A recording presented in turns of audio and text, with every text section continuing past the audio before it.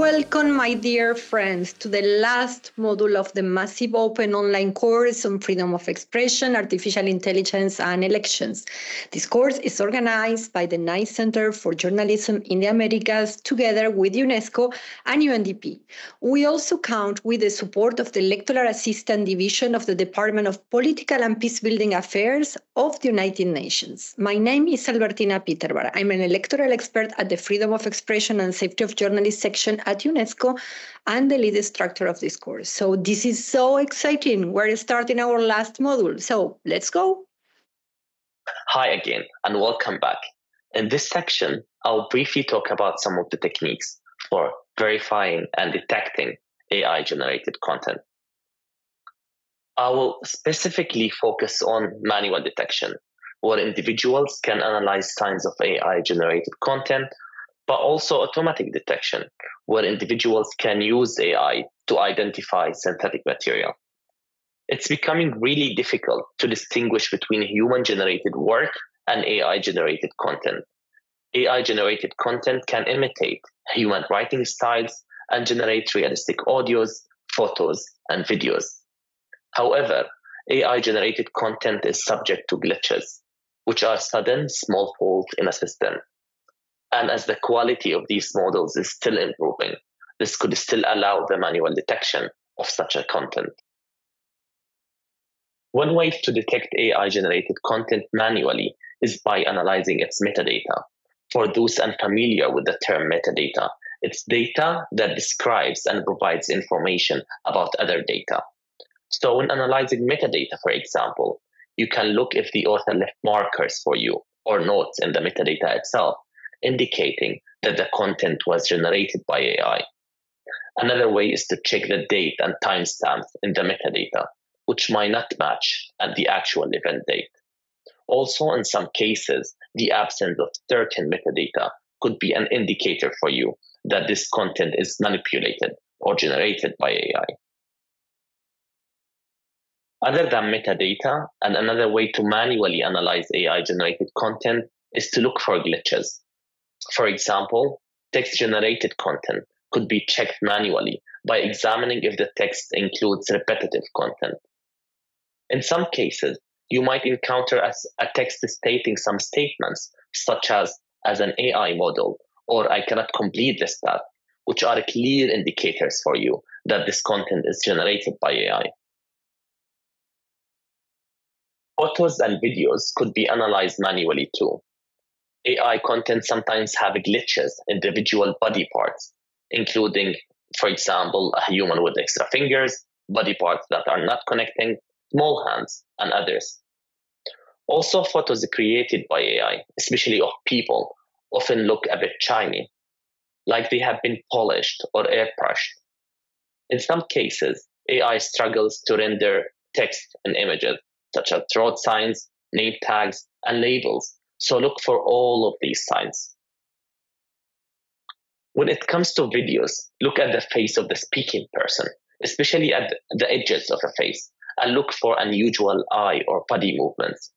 Someone blinking too much or not at all could be a sign for you.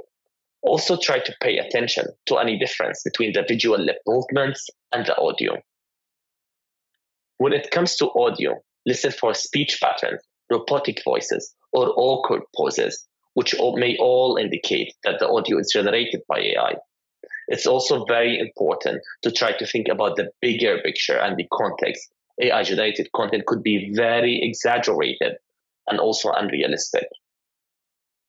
The quality of these AI models is still improving quickly, and it might be difficult for humans and fact-checkers to manually detect a big amount of content. Automatic detection and AI tools can play an important role in supporting you detecting synthetic content. As we say it, fighting AI using AI. This could include tools such as GPT-0, Zero-GPT, Originality, and CopyLeaks to detect AI-generated text. AI image detector, optic AI or not, for the analysis of images and audio. Also deepware or fact catcher for the analysis of video and deepfakes. Microsoft has also developed an authenticator tool to analyze photos and videos. Finally, AI speech classifier for the detection of audio. Having said all of this, it's really important to use multiple detection methods to be able to verify the information accurately. While the field of AI detection is quickly evolving, it's important to clarify here that the tools I mentioned are just a few examples of some of the available ones. Also, that does not imply at all the endorsement of any of them, but they are meant to highlight the different approaches that you can take yourself in detecting AI-generated content. It's also important to highlight here that as AI advances, the detection of AI-generated content, both manually and automatically, is changing. So we encourage you to keep learning and look for ways and tools for the detection of AI-generated content. We also encourage you to further research and examine other strategies and tools to promote the integrity of the digital content and safeguard our information ecosystem. Thank you.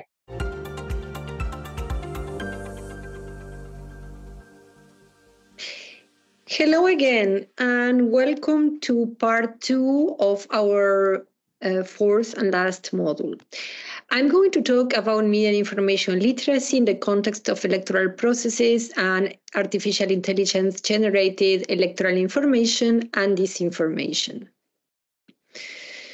But what exactly is media and information literacy? Why is it so important? Well, citizens and voters are one of the main stakeholders of a democracy, and they need to be present in an ecosystem-based response to AI electoral-related use and misuse. Media and information literacy covers a broad range of skills that allows users to think critically about the information citizens and voters interact with online. MIL empowers individuals to access, create, analyze, and act on diverse types and formats of information, including from traditional media and online sources. So, the main objective of media and information literacy is to empower the general public to critically assess media and information content and enhance the capacity of individuals to detect disinformation. The primary beneficiaries of media and information literacy are youth, educators, journalists and media professionals, political candidates, members of political parties, policymakers, civil society organizations, electoral observers, electoral management bodies, voters, and the general public. There are two types of interventions of media and information literacy, long-term ones and short-term ones. The long-term ones integrate MIL, for instance, into the educational curricula, establishing community engagement programs and advocating for policies that support media use and information literacy to promote sustainable long-term public resilience to information pollution. And these long-term interventions usually take part during childhood and youth and are integrated in the educational, should be integrated, and it's recommendable that they are integrated in the formal educational system. Short-term interventions are more related to adult education and empower main electoral stakeholders through workshops, for instance, and voters and citizens through targeted public awareness campaigns. So these interventions are much more targeted, short-term, and are thought for specific purposes. Media and information literacy provide knowledge, skills, attitudes, and values. Knowledge that helps to understand artificial intelligence and its effects, good and bad. Skills to help to find reliable information online and check information and create checked information and create reliable information. Attitudes that help to think critically and spot and report harmful content online and be aware of the risk of our own biases. And values, that's very important, it's to support human rights approach all through electoral cycle. So talking about the electoral cycle, I'm going to refer to MIL initiatives in election settings, but because they usually contribute to the integrity and credibility of electoral processes, ensuring that voters are well informed, capable of making informed choices, and engage in democratic processes with good information. And these interventions usually also reduce the impact of electoral-related disinformation, enhance media literacy skills among general public and stakeholders, and reduce the dissemination of disinformation. As I said, they are usually in the form of short-term interventions. So media and information literacy interventions and campaigns also contribute with electoral-related conflict prevention, which is extremely important, depending, of course, in the setting, but conflict prevention, electoral-related conflict prevention is one of the results of media and information literacy during electoral cycles. So which are the main challenges of media and information literacy in elections? First one, it's the super fast evolution of sophisticated artificial intelligence information pollution methods. As we know, it's very difficult to keep updating our knowledge to the evolution of technology, and that's one of the main challenges. But the second challenge is human-based, and it's related to the use that people and citizens do of the toolkit provided by media and information literacy, how individuals who have been part of MIL long and short-term interventions, they need to effectively apply their knowledge and tools, how they do implement what they learn. And that's another challenge. There are different MIL responses aimed at fostering civic agency. What is civic agency? Civic agency refers to the capacity of individuals and groups to participate in public life, exercising their rights and contributing to their communities. It includes the ability to engage in democratic processes, advocate for social change, and take action on issues of public concern. Civic agency involves not only having the knowledge and skills necessary for civic and political participation, but also the motivation to promote peace and tolerance and curb polarization. So, in this image, you can see in the table, you can see that we have advancements, policy areas, and MIL responses. So, for instance, in advancements, we have, I will say, information search and access. And the policy area is quality of data control, and the MIL responses are empower users to ensure diversity in search, such as results with gender perspectives. So this is key. Social media participation is related to the policy area of freedom of expression, and MIL responses stimulate ethical use and the capacity to promote and protect human rights, including freedom of expression and gender equality. Scientific media creation involves the policy areas of creativity and innovation, and the MIL responses stimulate critical awareness and ethical use. Voice recognition, computer vision. The policy area that is related to this is accessibility for people with disabilities and non-discrimination. And MIL responses help understand gaps, losses, and gains in human digital technology interaction. Speech to text, text to automatic translation, etc. It talks about inclusion, intercultural dialogue, and cultural diversity as policy areas. And the MIL responses foster appreciation for translating text from one medium to the another, one language to another, acknowledge dangers involved with changes in messages and media, and also the limits of these translations. And finally, for instance, in the area of advancements, cross-referring of multiple sources, collaborative verification and annotation, fact-checking, etc., This policy area is related to participation and contribution, and MIL responses encourage appreciation on how digital technology can support research, empower citizens to avoid AI-generated problems during elections, and key public moments. Everyone has a role to play, from EMBs to political parties, from government to digital platforms. In that sense, UNESCO has developed guidelines for the governance of digital platforms, because in UNESCO we believe that platforms are key stakeholders in the whole issue of the pollution of disinformation and hate speech during elections, and all along the electoral cycle for the matters. And these guidelines were a multi-stakeholder process where more than representatives of 130 countries participated, and we received more than 10,000 comments from every corner of the world.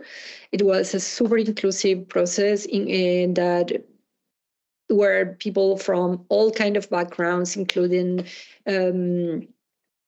minorities and marginalized and vulnerable groups, also participated. And in these guidelines, highlight the importance of media and information literacy, because they put emphasis on the empowerment of users, promote cultural diversity, social inclusion, and global citizenship.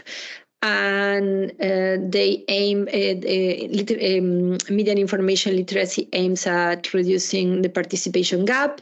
That means to create the critical use of media and information content for everyone. And promote media and information literacy promotes gender equality and women's empowerment, and provides opportunities for participation by groups in situation of vulnerability or marginalization, which is really important.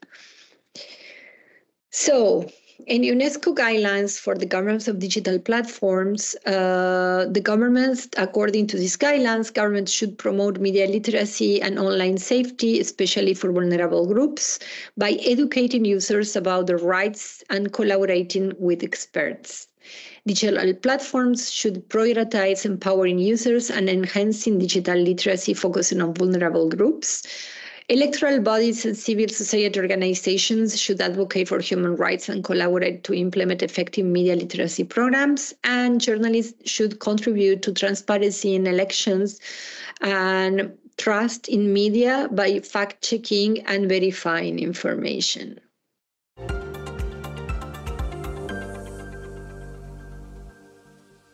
Hello and welcome to part 3 of Module 4. In this module, we are going to talk about ethical impact assessments.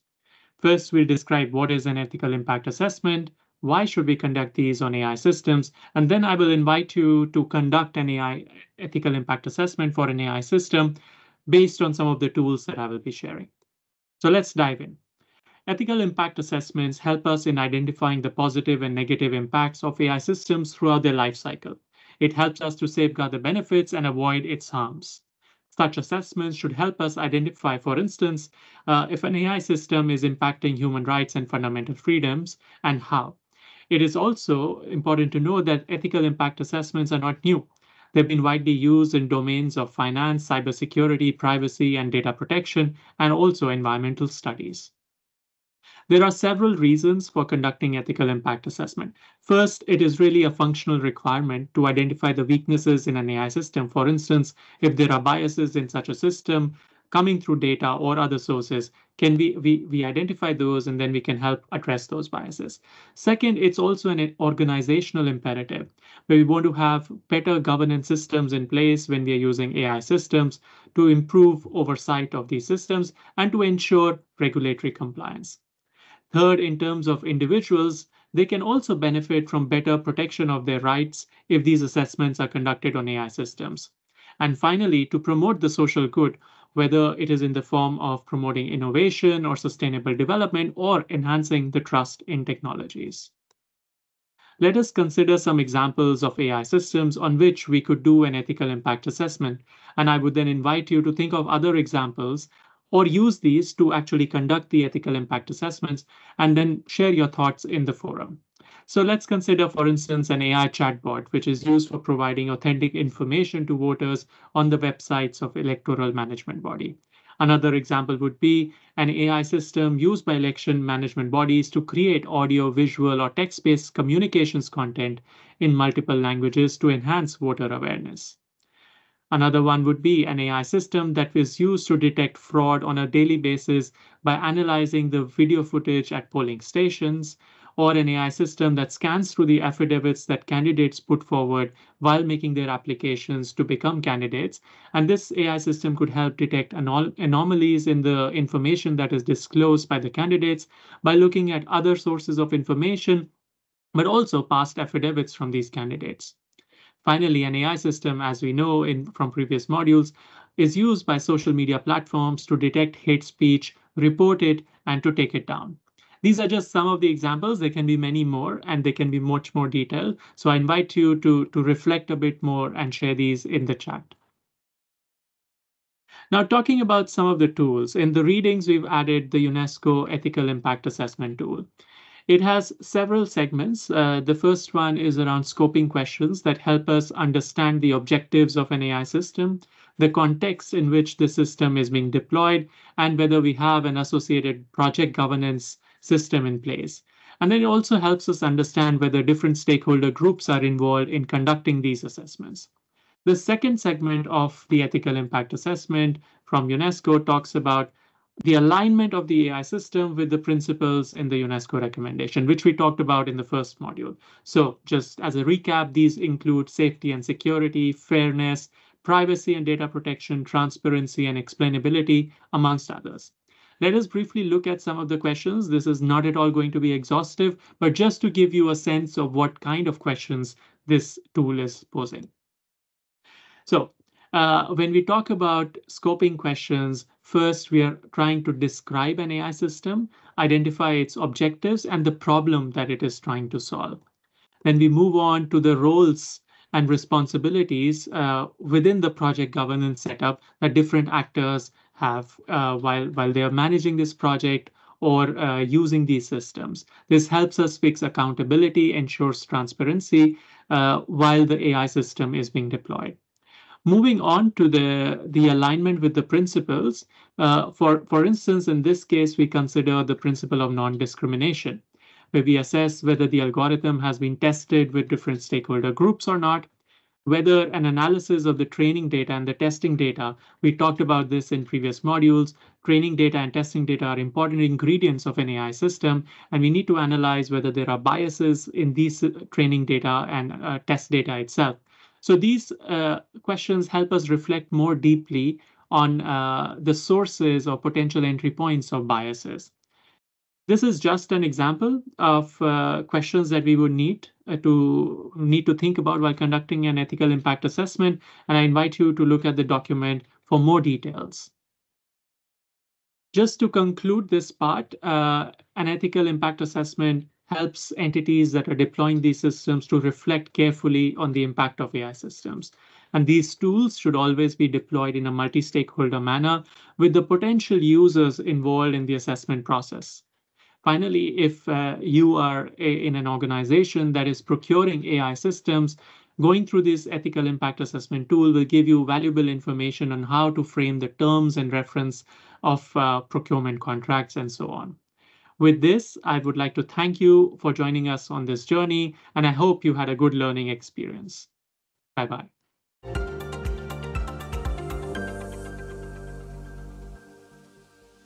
Greetings and welcome back. We are reaching the conclusion of this course.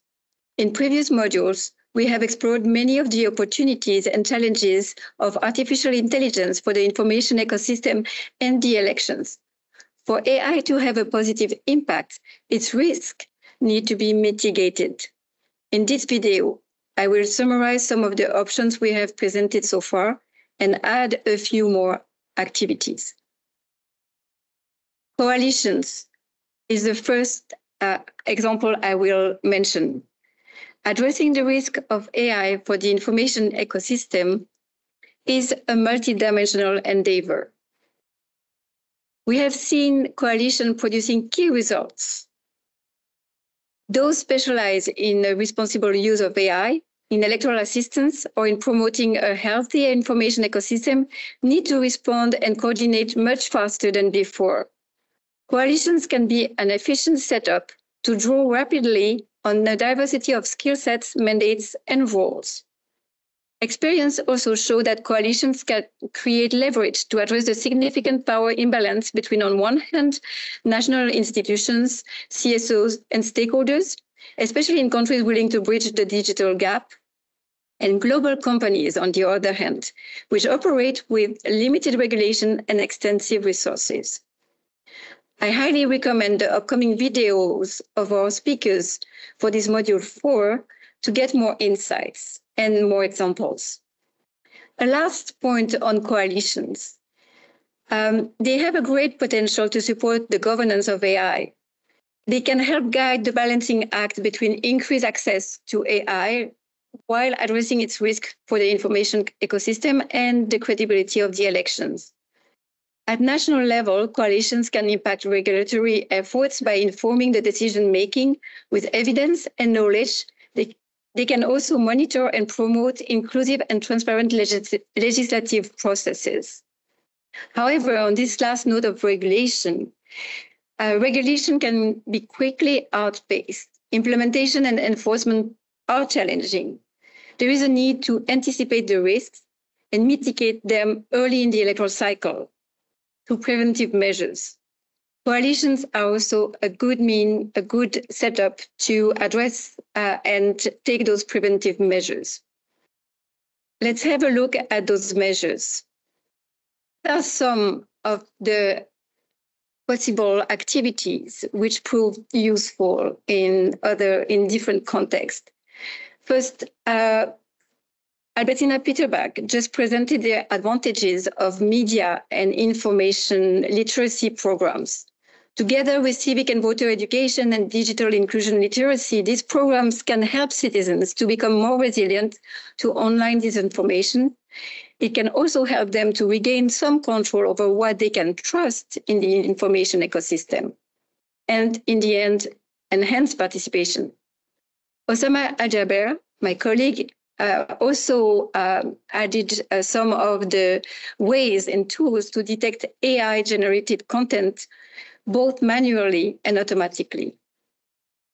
As mentioned in Module 2, it has been documented that social media promote polarizing content and that content moderation is lacking. This leads me to the second type of activities that we have seen used and quite successfully. Because these issues of polarizing content and lack of content moderation increase the risk of violence, in particular towards underrepresented and vulnerable groups. So it's critical to address them so that they can participate. To mitigate this risk, Osama Ajaber, my colleague, presented in Module 3 different UNDP tools which can help analyze trends online and monitor social media platforms. But also, they can support our national partners to verify and fact-check content. A related activity is social listening. With those tools, social listening can be used to monitor narratives and perception and enable timely response to prevent gender-based violence, for instance. Again, for all those tools, clear protocols and agreements for data collection, storage, and usage of data must be established to prevent misuse.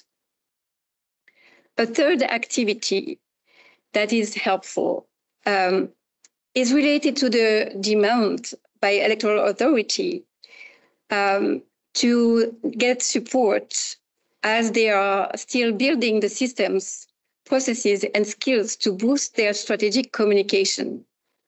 Electoral assistance can help EMBs to mitigate issues of trust in electoral processes and misinformation with the development of time-bound communication strategies, with proactive dissemination of accurate information, and with increased stakeholders' engagement, including with online companies.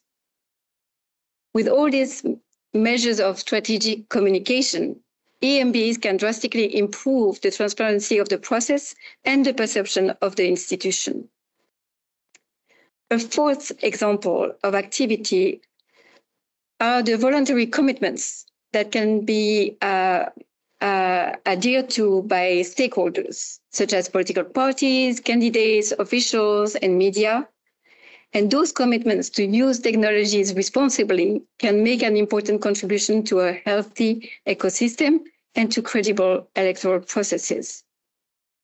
Monitoring and enforcement of those commitments often prove challenging, but they can be enhanced by building coalitions to monitor the implementation of commitments and extensive consultation of the stakeholders. This will lead to better buy-in and adhesion to the commitments. Finally, training in media, in election, in AI, to all three communities of practitioners can help. There are, of course, other measures. You can find an overview in a publication that UNDP just issued on information integrity for electoral institutions and processes. The publication provides a synthetic overview, including remarks on the measurement of the impact. Let me show you an example of two measures and the layout of this publication that makes it very easy to screen it. Finally, on the way forward, let me add a few remarks. Let's first remind the final recommendation on the introduction of AI. My colleague Pratik Sibal recommended in this same module to conduct an ethical test for all the projects involving AI. It is also recommended to adhere to digital principles, such as those outlined in the UNDP digital standards. As EMBs and CSOs increasingly procure AI-powered systems for their work, the aspect of ensuring a shared understanding among electoral stakeholders, conduct trials and training, as well as ensuring sustainability, transparency, and ownership of the systems are critical. Cybersecurity concerns are also to be considered. To conclude, all the measures previously mentioned combine long existing activities in the field of governance support and electoral assistance, since many of these issues are not fundamentally new. At the same time, resorting to innovative capacities, often using AI systems, is critical. As we are already hearing about AI with reasoning capacities, we will need to continue our efforts to assess, to boost support measures, and to innovate. Thank you for your attention, and I'm looking forward to receiving your feedback on our forum. Well, my dear friends, this is the end, at least the end of our journey together. We hope you have found the MOOC both interesting and useful. The content of this course is the result of an incredible collaborative effort with over 20 people working together day and night under the coordination of the exceptional team of the Knight Center for Journalism in the Americas. So thank you very much to them. I would also like to take a moment to highlight the outstanding contributions of my dear colleagues Pratik Sibal from UNESCO and Tatiana Monet and Osam Al-Haber from UNDP. Their dedication and expertise have been instrumental in shaping the content of this course. Also, I want to express my gratitude to our fantastic assistant instructors, Julie Godignon, Cristina Perez-Gleis, Lucas Novaes Ferreira, and Anas Bendrif. Their tireless efforts in conducting the MOOC in French, Spanish, Portuguese, and Arabic have enriched the learning experience for hundreds of students all around the world. So thank you very much, guys, for being there and for a fantastic job. And finally, I would like to thank you all because your participation in the MOOC and the support you show for freedom of expression, democratic processes, elections, and human rights is really important to us. It's what motivates us. And your involvement and enthusiasm has been truly inspiring for the whole team. So thank you very much. And we'll see you at the next MOOC. Bye-bye.